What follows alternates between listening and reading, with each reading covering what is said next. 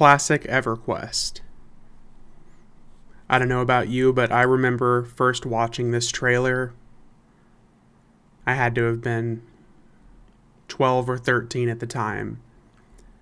And my brother and his friends were talking about this game all the time. All they talked about was getting us into Everquest.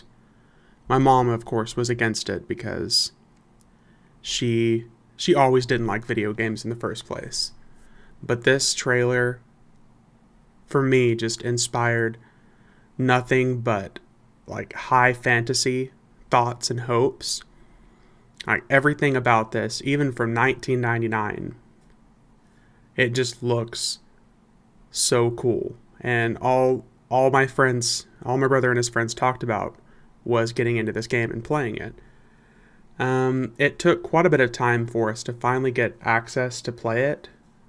And whenever we were able to finally get into this game and sign in, I had no idea how much it was going to change for me as far as expectations on video games, an MMO world. It's a video game. It was my first experience of playing a video game with other people. The mystery behind it all was so cool because it was basically endless possibilities for me. I just had no idea how much it was going to change for me as far as what I expected from video games. And it's funny because, this trailer obviously,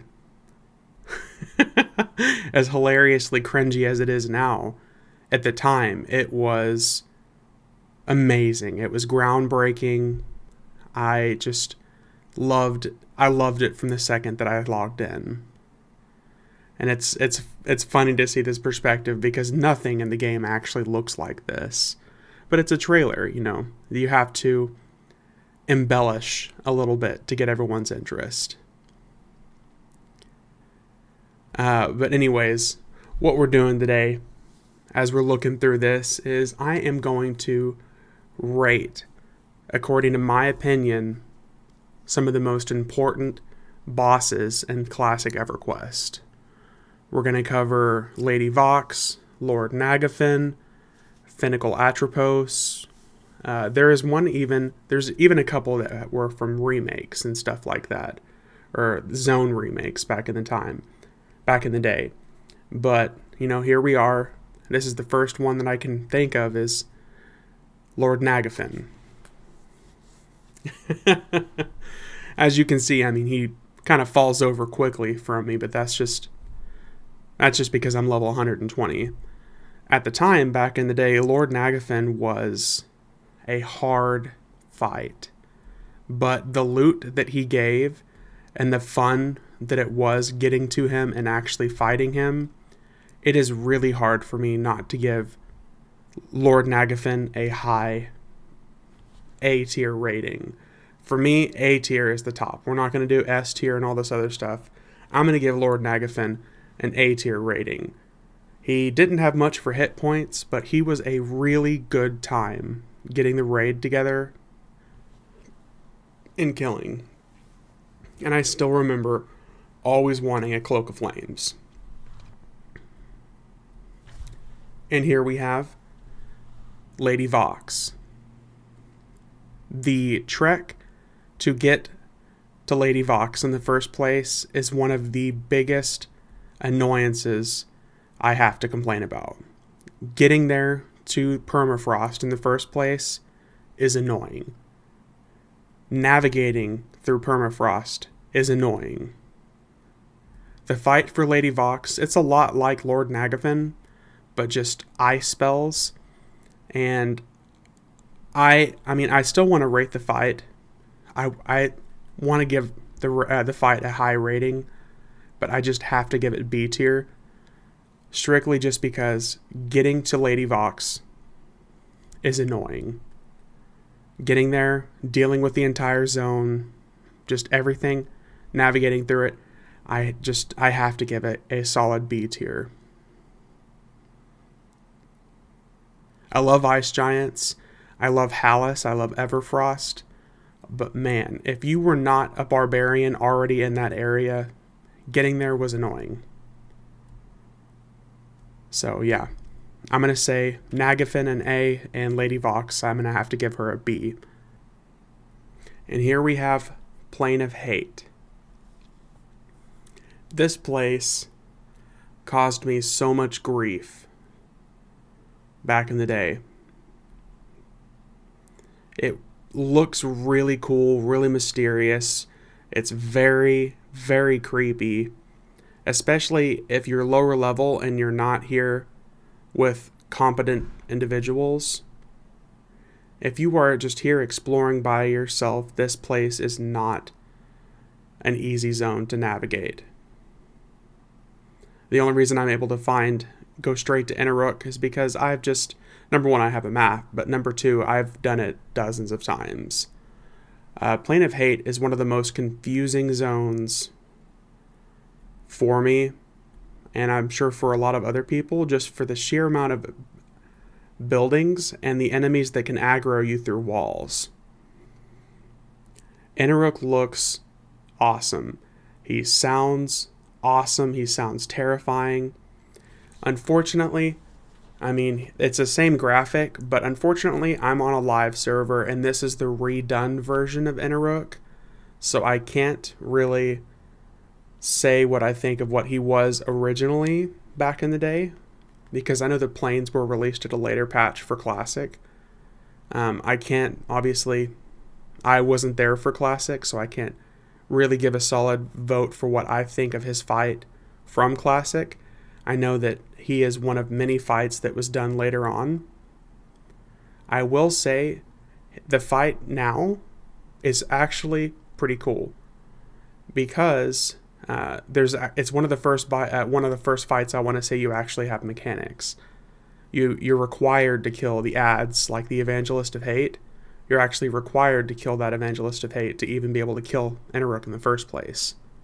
You can get him all the way down to 5%, but you can't kill him until the ads are dead as well. And it's not that, oh, you'll be punished if you do, it's just you physically can't. You will just get him to 5% and he will be locked. So you can see here I'm going through, I'm killing the ads, killing the Clerics of Hate. Got to kill a couple of those. And then you can kill the Evangelist of Hate. And see here, I'm sitting here swinging at him, but I'm not doing anything. Gotta love being summoned. So in general, I love Inneruk as a fight. I think he was really, really good. I have to give him a solid A tier. It's one of the first bosses with an actual mechanic behind it, so we're going to give Inneruk an A tier. And the loot that he drops, I can't say anything for the old loot back in the day, but I think the loot that he drops now is pretty decent for the time frame. He's a level 70 fight now, so he's equal to Kazakh Thule. But I'd say he's a pretty fun fight. Cool mechanic, cool graphic, he sounds good, he looks good, he's in Plane of Hate. I'm still going to give him an A. And next up we have Finical Atropos. I'm sure I'm pronouncing the name different than many of you. I really, really dislike the underwater fight in Everquest. It is very poorly done. It is super annoying and frustrating to go through, especially if you don't have any gear with like underwater breathing on it. It's a hard time. It is a very hard time. Finical Atropos is not a hard fight though. You can basically beat him with like a group of level 60s, especially if they're mages. So as far as ease of access, he is very easy compared to the other bosses. I mean, he's obviously going to be more difficult than like Nagafin and Vox. So he's really not that difficult. The loot that he drops is just really, really not that good. I want to say Let's look at catch keep. I want to say most of what he's good for is just the achievement, and also he's level 53. So he's just barely, he's just about the same. He's actually easier than Nax and than Vox and Nagafen. He's actually easier, so I stand corrected. I was thinking of somebody else. I thought he was level 60. So most of the gear that he drops, not good. Very, very not good comparatively speaking. But wow. He's hardly even a raid encounter. He's got a 12-hour respawn. He runs at low health. There's not much to say about Finical Atropos other than getting to him is the most annoying boss on this list. Of all the other bosses, I have to say he's the most annoying. Because you have to go all the way to Fadewar. You have to run through Butcherblock Mountains. Then you have to run through Dagnor's Cauldron. And then you have to go all the way underwater. And then all the way through that maze to get to him. He's a great achievement. I think he's technically what a lot of people would say is he's kind of like the end game boss for classic EverQuest, because at the time there was no planar gods, and he's higher. I keep saying he's higher level than Lord Nagafen, but let's see here. Lord Nagafen. Okay, so Lord Nagafen's level 55. So Nagafen and Vox are both 55. That's what I thought. So Finnegal is level 53. So they drop way better loot than him. They're just better bosses. So Finical Atropos, I'm sorry, I have to give a C. An absolute C tier for me. And here we actually have the planar gods. This is Plane of Fear. Again, these were introduced at a later patch in the original EverQuest. So I feel like they were already better prepared to make raid bosses by that time. They had a much better understanding for what people were planning on doing to Zerg bosses down. So I really feel like they were prepared to give people a challenge with the planes. And Plane of Fear is hands down my favorite original plane that they introduced, because everything about it was terrifying. Especially as an individual who didn't have...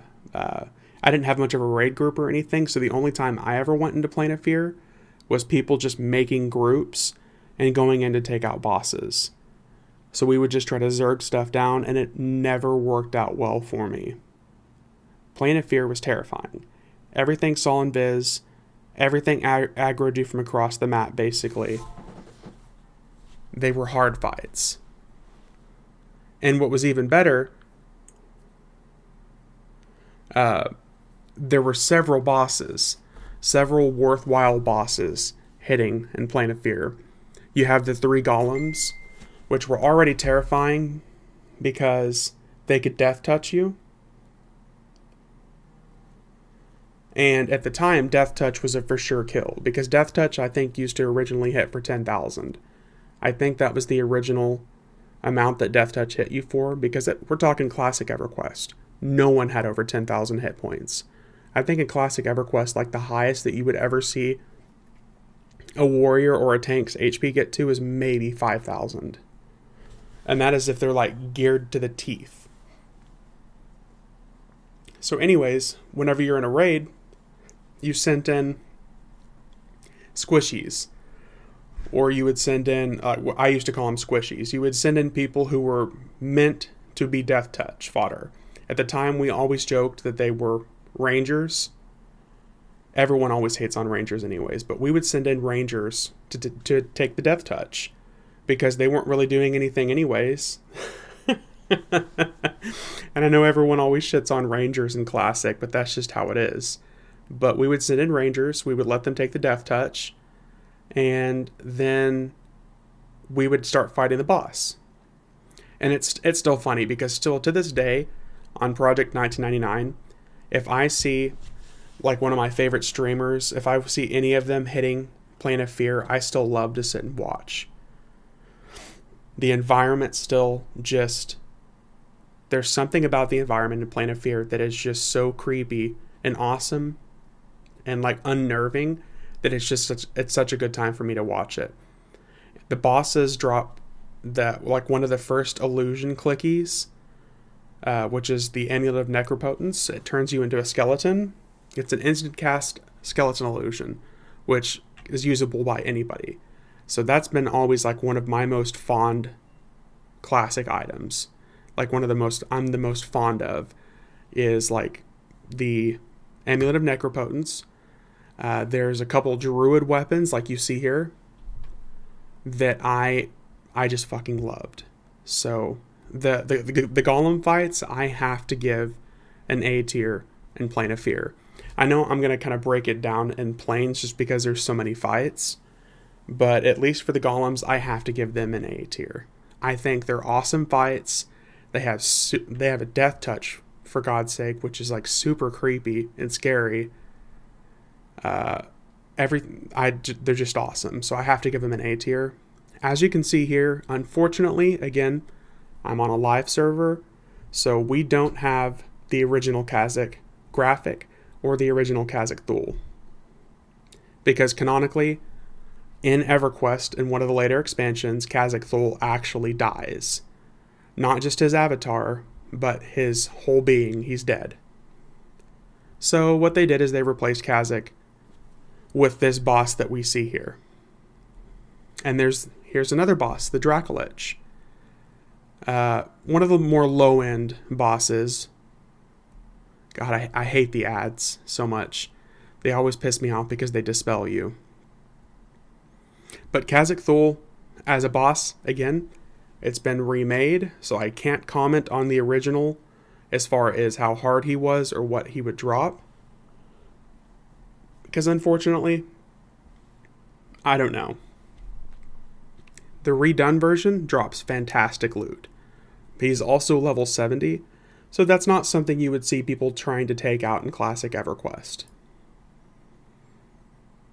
In general, I'm going to give Plane of Fear an A ranking. I really think Plane of Fear is my favorite original boss zone for classic Everquest. It trumps Lord Nagafin, Lady Vox, all the other planes. I just absolutely love. And I know there's another plane called Plane of Sky.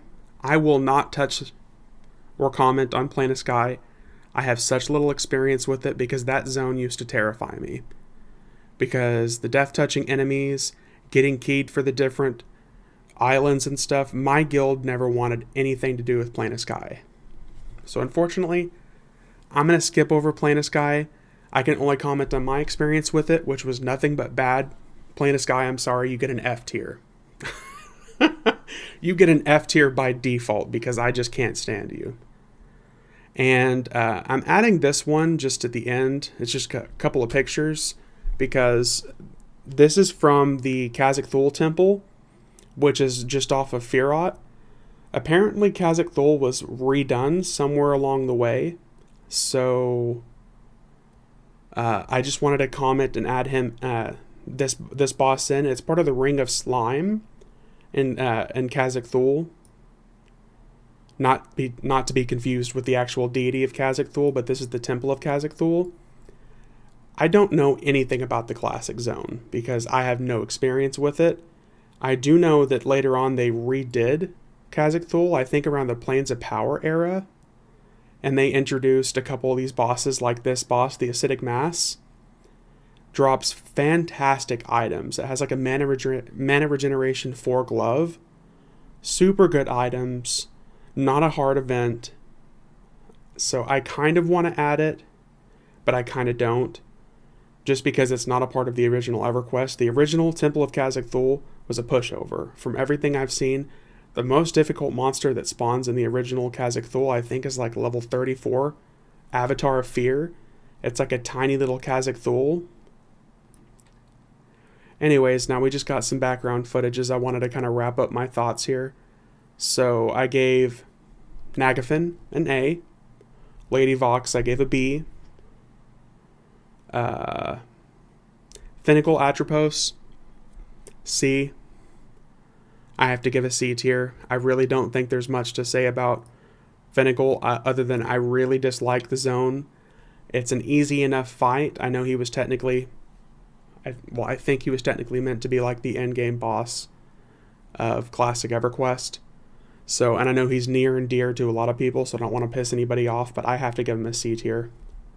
I don't think there's anything really good about him. Getting to him sucks, etc., etc.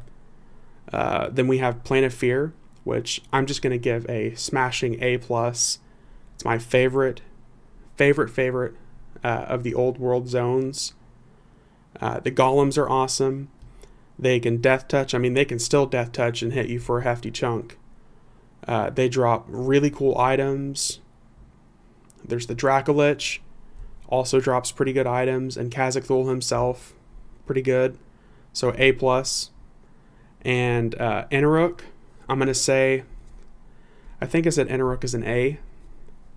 So I'll give Inaruk an A as well. Plane of Hate is kind of a frustrating zone, but the bosses in it aren't that bad. Inaruk has a pretty cool encounter, so I'm going to give him an A as well. Trying to think what else. And again, I know that we're here in the Planet Growth, just in the clip that I'm showing here. I am not including this in the original Classic EverQuest, even though it is a plane. I considered doing a video that's ranking just the planes, but we're not going to do that. We're just going to try to go, I guess, by canon, by the stuff that was available at Classic. Anyways, I hope you liked the video. In general, I have pretty fond memories of all the original Classic bosses. Everything during Classic EverQuest is still very much tank and spank. There's not really any mechanics to speak of. The only one that's even slightly a mechanic is Inaruk himself, because you have to kill like the other bosses or the other ads to get him down dead. But that's not even really a mechanic. That's just kind of like a time block. Everything else, I will say, I think tank and spank. Nothing complicated about them. Very good memories. I love tank and spank fights because it's you get to sit there and have fun. You have fun with the group. It's mostly just a DPS check because you got to kill the boss before the clerics run out of mana. So I think all the original Classic bosses I'm pretty fond of, except for Finical and Plane of Sky. Dear God, Plane of Sky, F tier. Just flat out F tier. You can fight me on it if you want, but I will not change my mind. F tier. Anyways, that's my ranking of Classic. I might end up doing something as far as, rating Kunark, Valius, Planes of Power, etc. I might go down the list of those. But for now, I hope you enjoyed the video. I know some of this is a lot slower than normal because I'm not really showing anything super fancy. It's mostly just my thoughts. Anyways, if you like it, let me know. If you hate it, let me know. If you want to fight me on Plane of Sky or Finical, let me know. we can PvP in EverQuest if you want. But yeah, no, I'm just not a big fan of those zones. So again, Plane of Sky, F tier. Anyways, guys, I will catch you in the next one. See ya.